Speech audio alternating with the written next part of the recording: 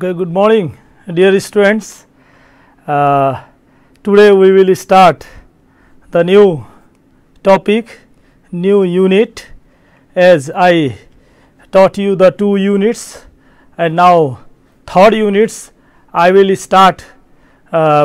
In third unit there is a mensuration chapter, but I will start it after some days, because there are some teaching materials which I am preparing, and when this teaching material altogether prepared, then we will start the mensuration chapter. So, let us discuss today on the topic of trigonometry.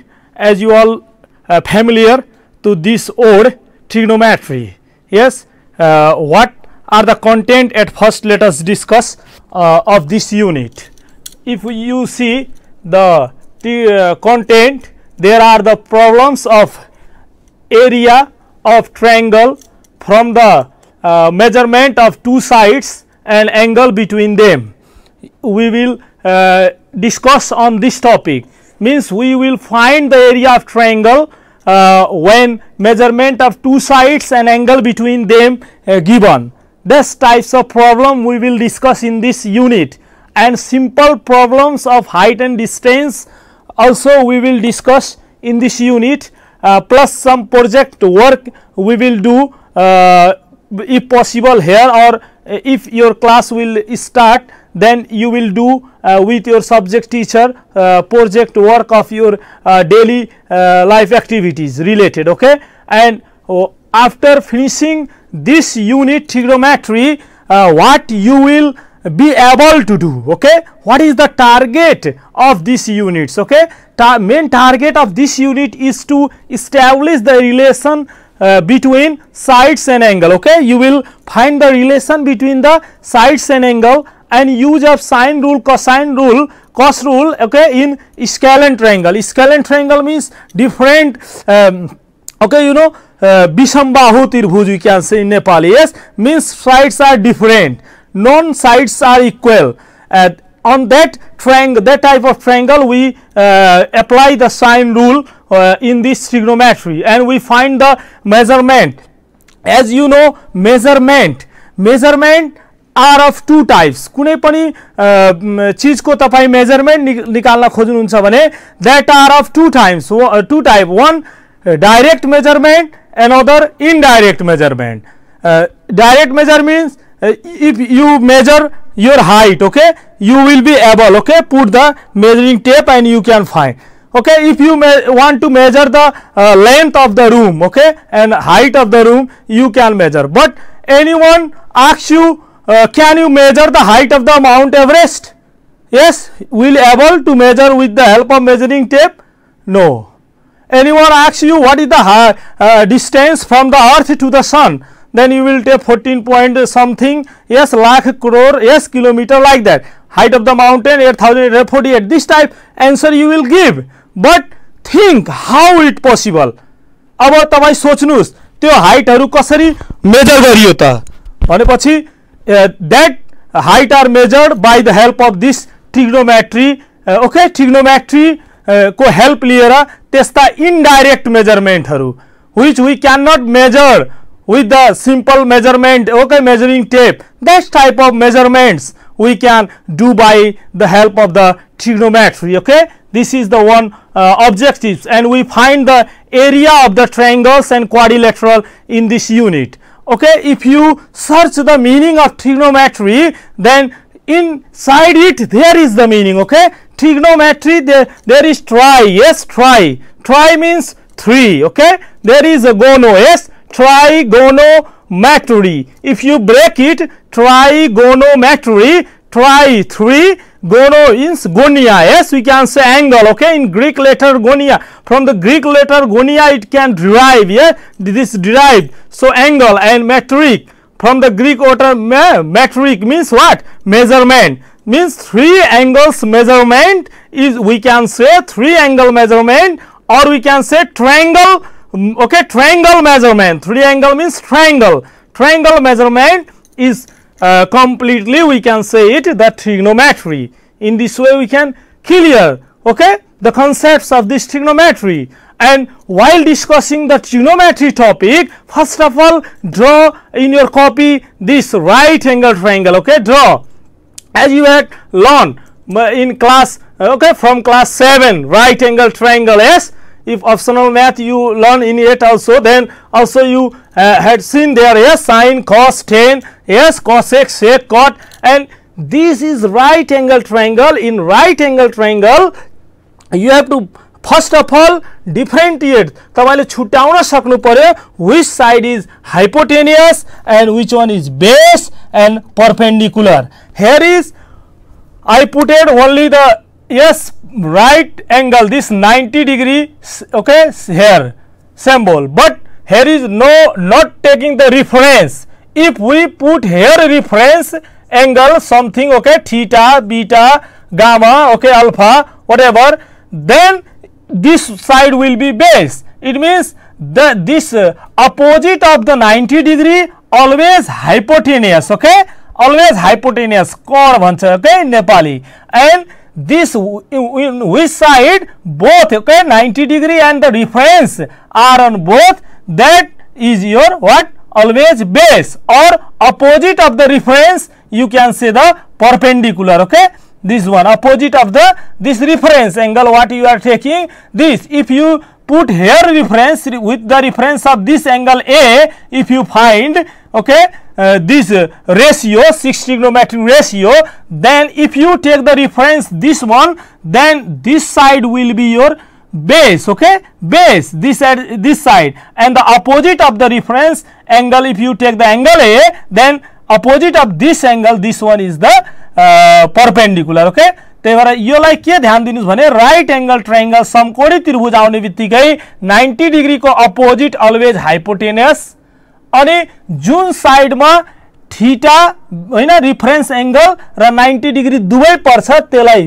Base आधार, अनि बाँकी बचेको side perpendicular. Okay, and then after यो before entering this, okay, unit exercise, you have to know the knowledge of, you must know these all concepts. So I am trying to give you, okay, this some simple formula, okay, which you had learned already. Okay, sine means C, P by H, cos B by H. Okay, if you simply you try it, then there is a one, okay, Pandit you can, हेरा मैले पढेको अहिले पनि मलाई याद छ, पण्डित Badri Prasad, okay, Hare Hare बोले, यति तपाईले याद गर्नुस्. okay, or you in English if you want, then some people have curly black hair. Okay, hair H, tan, permanent black. Okay, in English. Okay, अथवा पंडित, okay, P, okay, Badri B, and Prasad P, हरे H, बोले B. If you use this rule, then you can clearly understood. तपाईले formula बिर्से भने यसलाई याद राख्नुस्, पंडित बद्री प्रसाद हरे हरे बोले, अनि P by H stands, okay, this is for sine, and B by H cos, and P by B, okay, tan. And if you go opposite, if you then sine, okay, because sine and cosec, these are the reciprocal relation. Okay, sine means 1 by cosec, means cosec will change here, then 1 by sine. Okay, therefore for the sine if you put P by H cosec, then H by P, and for the cos if you put the B by H, then sec H by B. Okay, and tan P by B, then cot just opposite. Okay, reverse. Okay, reciprocal relation. Okay, means tan is equals to 1 by cot, means cot means 1 by tan. So 1 by, if you put 1 by P by B, okay, 1 by P by B गरेर हेर्नुस्, 1 by P by B, then it will be, okay, B upon P. Okay, in this way you can change it. Okay, this, so यसरी in this way you can easily learn this formula. यो घोक्नै परेन, यो टेक्निकले तपाई जानुहुन्छ भने मजाले याद हुन्छ तपाईले. ओके, अनि एउटा यो tan is equals to sin by cos also you can remember in your mind. Okay, if optional math students background छ भने एकदम इजी हो, त्यो विद्यार्थीलाई त यो पानी सरह हो. Okay, you know all, and you can prove it also. Tan is equals to sin by cos, if you put sin value P by H C and cos value B by H. If you put C, H cancel, P by B. हेर्नुस् 10 is equals to P by B आयो. यहाँ हेर्नुस् P by B छ कि छैन? Yes. यसरी यो easily तपाईले चाहिँ यो formula you can prove, okay, by using this ratio relation, okay. This 6 trigonometric ratio also, if you put here value, you can derive the formula yourself, okay. And one major things, this 6 trigonometric, okay, value table, you have to learn it, okay. 0 degree, 30 degree, 40 standard angle, okay. These are the 45, 60 and 90. If you want, okay, don't know, then one technique is there, okay, to make this all chart. म तपाईले एउटा technique दिन्छु, त्यो technique तपाईले पढिसक्नु पनि भएको होला. 0 1 2 3 4 you can write, okay, and divide all by 4. सबैलाई 4 ले divide गर्दिनुस्. Okay, now find the square root. सबको स्क्वायर रूट निकाल्नुस्. हेर्नुस् 0 by 4 means 0, 0 को स्क्वायर रूट हेर्नुस् 0 नै आयो. 1 को रूट निकाल्नुहुन्छ 1 आउँछ, 4 को 2, 1 by 2. हेर्नुस् 2 ले 4 लाई 2 टाइम्स, यस, अनि 1 माथि बच्यो 1 को रूट 1 अनि 2 को स्क्वायर रूट डेसिमल मा आउँछ, त्यही भएर रूट 2 नै राखिदिनुस् एज इट इज. ओके, 3 को स्क्वायर रूट हेर्नुस् 3 आयो अनि आउँदैन, यो डेसिमल मा आउँछ 1.7 समथिङ आउँछ, त्यही भएर रूट 3 नै राख्ने. 4 को 2 बाहिर आयो, यो 4 ले 4 लाई 1 टाइम्स अनि 1 को रूट गर्दाखेरि 1 आयो. ओके, इन दिस वे हेर्नुस् 0 1 2 3 4 रफ में लेखिदिने, सबमा 4 ले डिवाइड गरिदिने, सबको स्क्वायर रूट निकाल्दिने अनि साइन को भ्यालु आउँछ. This is the in ascending order of sign value. Yo sign को आयो. If you got the sign then put in descending order. अब यसको अर्डरलाई रिभर्स गरिदिनु है. 1 here right, okay, this value here, this as it is, this one here and this, okay, whatever the sin 0 will be the cos 90, okay, reverse, okay, just then you will get the cos value easily. Now if you find the sin and cos, then you can find the tan, because you had just learned the sin by cos means tan. Therefore 0 by 1 0, yes, this by this 2 cancel, 1 by root 3, this upon this cancel 1, this by this 2 cancel, root 3, 1 by 0 infinity. It means if in denominator, okay, 1 by 0, it means infinity. These are the infinity. 0 by 0, these types of term are infinity. Why infinity? 0 if denominator and there is something 0 by 4, it will be 0. But 1 by 0, 0 by 0, this type of term are the indeterminate form. इनडिटर्मिनेन्ट form हो. यो इनडिटर्मिनेन्ट को form को बारे में तपाईले आफ्नो inter level में, तपाई हामी बैचलर में पढेको हो, तपाई इंटर में पुगेपछि यसको एउटा वन सिंगल च्याप्टर नै छ यो इनडिटर्मिनेन्ट सम्बन्धी. Okay, you will learn their. अनि यहाँ 1 by c cosec means 1 by sin, 1 by 0 this infinite, okay, 1 by this 2, 1 by this root 2, yes, 1 by this 2, okay, yes, 1 by 1 1, for the sake 1 by cos, yes, this relation, okay, 1 by cos, use 1 by cos, okay, यो यहाँबाट use गर्नुस्, you will get the sec value. And for the cot, okay, 1 by 10, this, okay, 1 by 0 c infinite and 1 by this and root 3, 1 by 1 1. In this way you can find very easily. यति कुरा हेर्नुस्, मैले जुन पढाए तपाईलाई कहीं पनि मैले घोक्नलाई भनिरा छैन. Here all are using the technique. यो p by h, b by h, p by b, यो सब यो टेक्निक ले तपाई जानुस्. पंडित बद्री प्रसाद हरे हरे बोले, never you forget, okay. Or you can use the some people have curly black hair, 10 permanent black, okay.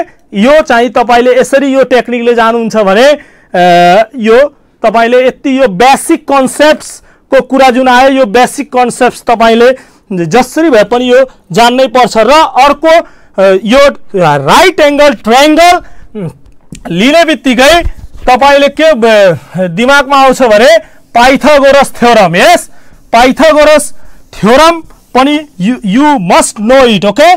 यो Pythagoras you must know, yes, h square is equals to p square plus b square. यो Pythagoras theorem तपाईले थुप्रै तरिकाले you had prove it, okay. यो Pythagoras theorem तपाईले proof गरेर sin square, yes, theta plus cos square theta is equals to 1 you had yes derive from by this यो process बाट पनि तपाईले okay sin value yes p by h whole square and cos b by h whole square is equals to 1, then p square by h square yes b square by h square is equals to 1, and you will take the h square LCM, then p square plus b square is equals to 1, and p square plus b square by this Pythagoras theorem you put here, okay, h square by h square 1, and this will be cancel, 1 is equals to 1, LHS is equal to RHS. In this way you can prove different trigonometric identities with the help of this Pythagoras theorem, but you have to prove the Pythagoras theorem also, whether h square is equals to p square plus b square is right or wrong. यो हो कि हैन, यो right हो कि रङ हो भनेर यो पाइथागोरसलाई पनि तपाईले डिफरेंट तरिकाले तपाईले प्रुभ गर्न सक्नुहुन्छ.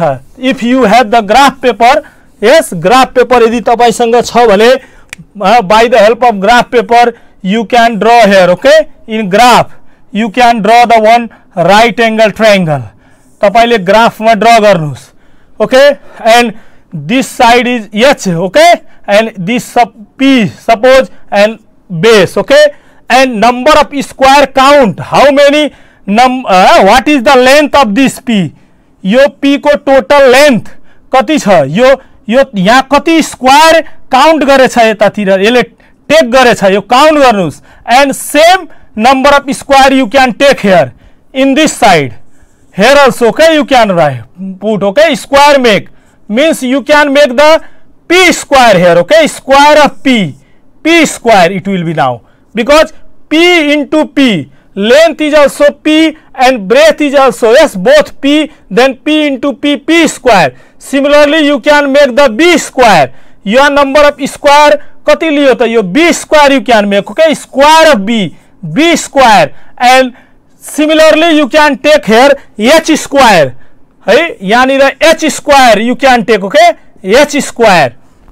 अब now हेर्नुस् यसरी तपाईले यो graph paper, in graph paper if you make one right angle triangle then you can count, okay, here how many square are there on the height of this p, and you can make here square, and similarly on the b side you can make the square, and this number of square of this p square, okay, box you can count, okay, okay, if you count here from here number of square, suppose here you can count, okay, something you come, okay, and 20 if come, then b if you count all number of square, if comes what 10, then it should be 30, total number of square 30 यहाँ भित्र हुनै पर्छ, तब मात्र यो p square h square is equals to p square plus b square will prove, okay. I will show you one video, यसको मैले तपाईहरुलाई एउटा भिडियो देखाउन गइरहेको छु, यो भिडियोबाट पनि तपाईहरुले clearly you can understood this theorem, okay, Pythagoras theorem. अहिलेसम्म तपाईले प्रुभ गर्नुभयो होला थुप्रै तरिकाले, तर यो भिडियो हेर्नुस् अनि यो भिडियोबाट पनि तपाईले धेरै चाहिँ कुराहरु क्लियर हुने गर्छ तपाईलाई, okay. See there,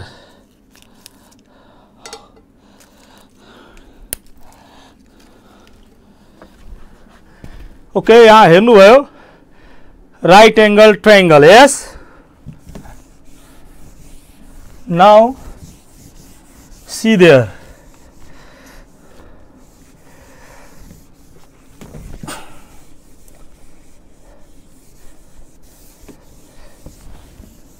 after that now make, okay, p square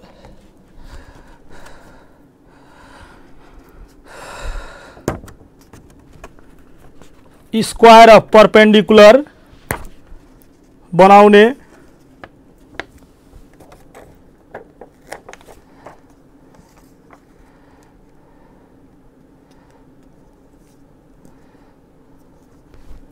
square of base,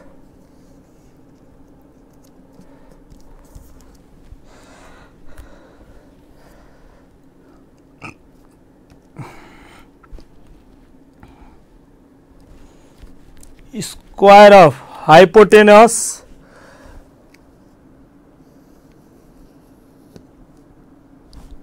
now see there.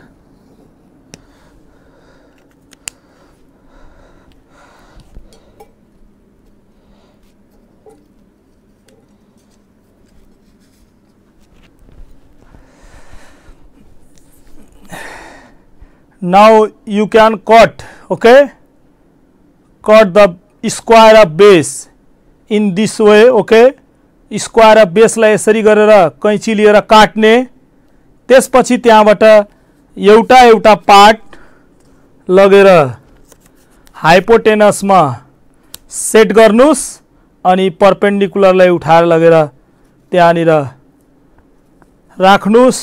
हेर्नुस्, मीन्स h स्क्वायर को स्क्वायर में तपाईको p स्क्वायर टोटल र b स्क्वायर को टोटल स्पेस गएर त्यहाँ कति मजाले यो भिडियो मबाट सेट भयो भने त्यसरी चाहिँ हाम्रो प्रुफ भयो कि यो h square Pythagoras theorem h square is equals two p square plus b square हुन्छ भनेर।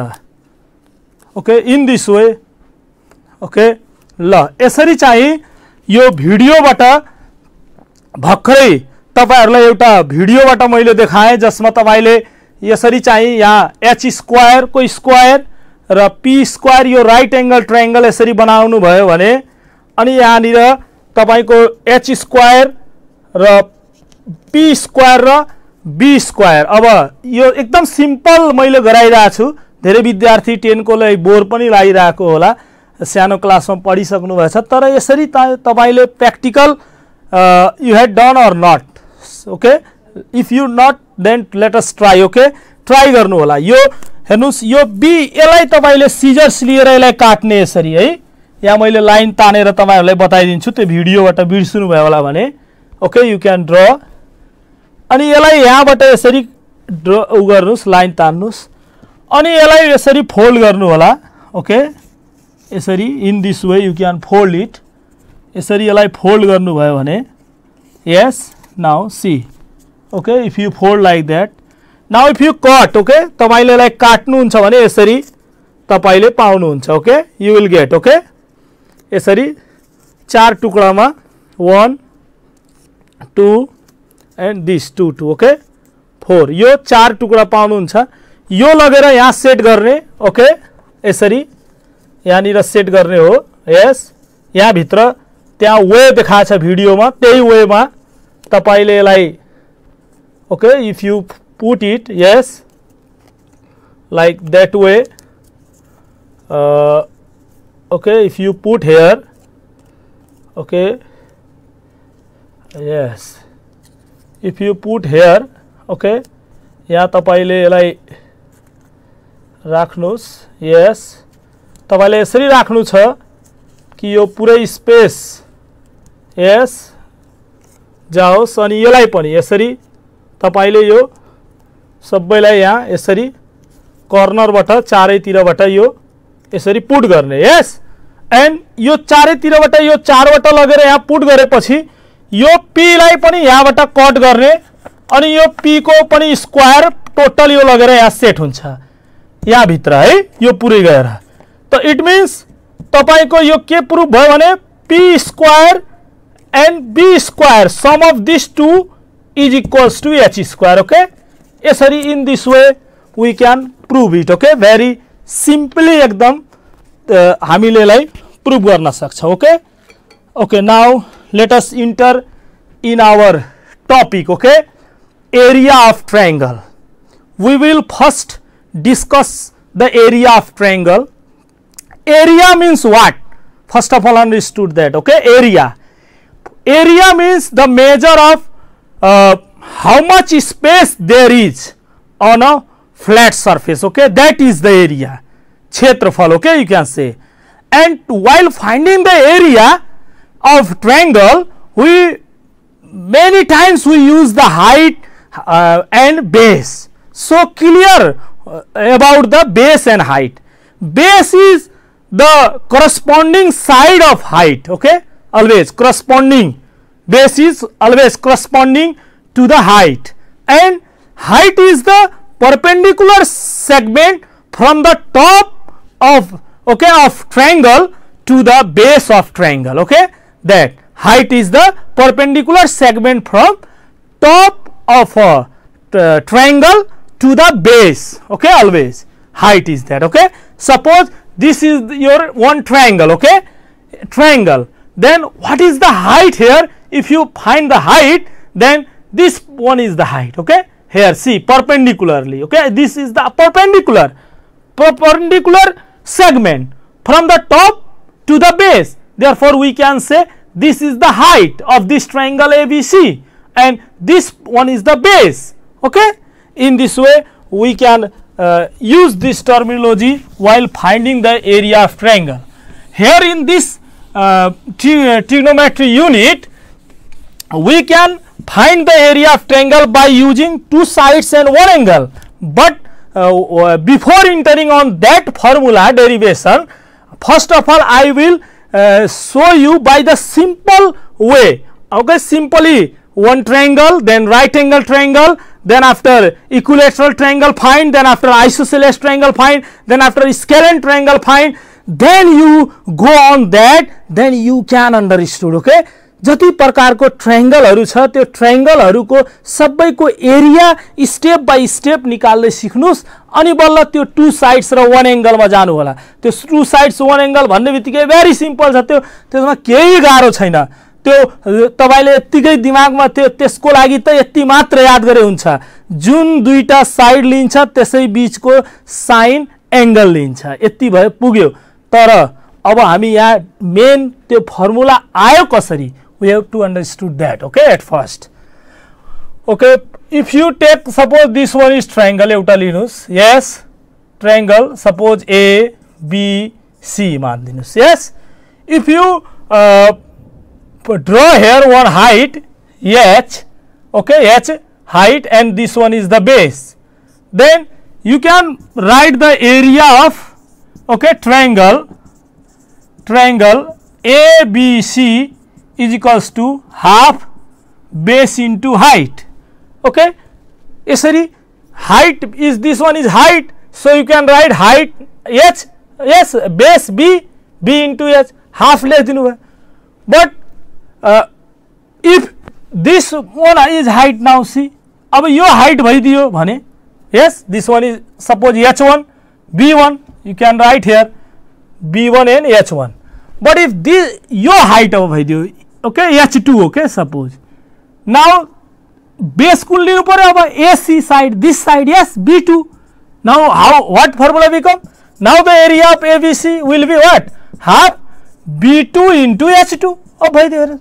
अब यही height हैन, म यसरी लिन्छु in this way, yes, this will be height, किनभने यो पनि त एउटा top of this, yes, triangle हो। okay, त यो h3 and b3, तो अब now area will be what? Half b3 into h3. अब हैन area of this triangle तपाईले half b1 into h2 मिल्छ गर्न? ल भन्नु, नेभर, यो गर्न मिलेन। त्यही अघि मैले यहाँ बुझाएको लेखाएको कारण के हो, त्यसको corresponding side base ठ्याक्क हुनु पर्यो। Base you are writing the b1, then height if you are taking h2 this, then it will be wrong. Okay, यसरी चाहिँ यो कुराहरु कन्सेप्ट्स तपाईले जान्नु पर्छ है। अब हाफ बेस इन्टु हाइट नै किन भयो त triangle? Yes, many theorems you had learn, यो बेस इन्टु हाइट नै किन भयो भनेर पनि अब तपाईले हैन, मे you can arise the question why only the half base into height. Suppose one triangle, यस, एउटा ट्रायंगल तपाईले लिनुस् यसरी, यस, जसको हाइट यहाँ दिएछ हेर्नुस्, हाइट यो हाइट हो h, yes, and this is the base, यो बेस भयो। अब यही ट्रायंगल सँगै इक्वल ठ्याक्क एउटा अर्को ट्रायंगल लिनु, सेम साइड को हेर्नुस्, ओके, सेम साइज को ट्रायंगल मैले अर्को लिए हेर्नुस्, सेम साइज को छ हेर्नुस्, यो ट्रायंगल लिने, यस। अब यो ट्रायंगललाई ठ्याक्कै यसको यसरी पल्टाइदिने, बुझ्नुभयो, यसलाई ठ्याक्कै ओके यसरी भयो, यसलाई जस्ट अपोजिट गरिदिने अनि यसलाई रिभर्स गरिदिने। ओके अनि रिभर्स गर्ने बित्तिकै यसलाई यहाँनिर लगाइदिनुस्। ओके यसरी ओके सी हेर्नुस्। अब नाउ सी हेर्नुस् त, यो अब तपाईको के भइदियो हेर्नुस् त, एउटा रेक्टेंगल भइदियो कि भएन, क्वाड्रिलेटरल भयो कि भएन, हेर्नुस् त क्वाड्रिलेटरल भइरहेछ, हेर्नुस् हो, हेर्नुस्। It means area of this triangle, यो ट्रायंगल जुन म तपाईलाई देखाइरहेको छु बोर्डमा, हेर्नुस् यहाँ है, अनि यो सेम इक्वल ट्रायंगल अर्को यहाँ जोडिदिए, अब यो एउटा के भइदियो तपाईको यहाँ यसरी क्वाड्रिलेटरल भइदियो। यस अब यही ट्रायंगल यो अब यो क्वाड्रिलेटरल को अब तपाईले एरिया निकाल्न पर्दिएपछि यसको के गर्नुहुन्छ, यहाँबाट तपाईले एउटा के गर्नुहुन्छ, यसको हाइट ड्रा गर्न, हेर्नुस् हाइट। अब यो हाइट ड्रा गरेर यसलाई यहाँबाट के गरिदिनुस्, च्यातिदिनुस् है, यहीँबाट यसलाई के गर्नुस्, अब यसलाई च्यात्नुस्, मान्नुस् है, यहाँबाट च्यात्नु हुन्छ। यस मिन्स मैले यो च्यातेको बराबरको यहाँ अर्को लिएर आएको छु है, यसलाई यहाँ ठ्याक्क यहाँबाट च्यात्यो भने यही यो यहाँबाट ठ्याक्क स्केल राखेर तपाईँ च्यात्नुस् अनि ठ्याक्क हेर्नुस् यही बराबरको मैले अर्को यो पार्ट यसको निकाल्नुस् है, ट्रायंगल एउटा ट्रायंगल निस्क्यो यहाँबाट, हेर्नुस्। अब यो लगेर कहाँ राख्नुस्, यहाँ राखिदिनुस्।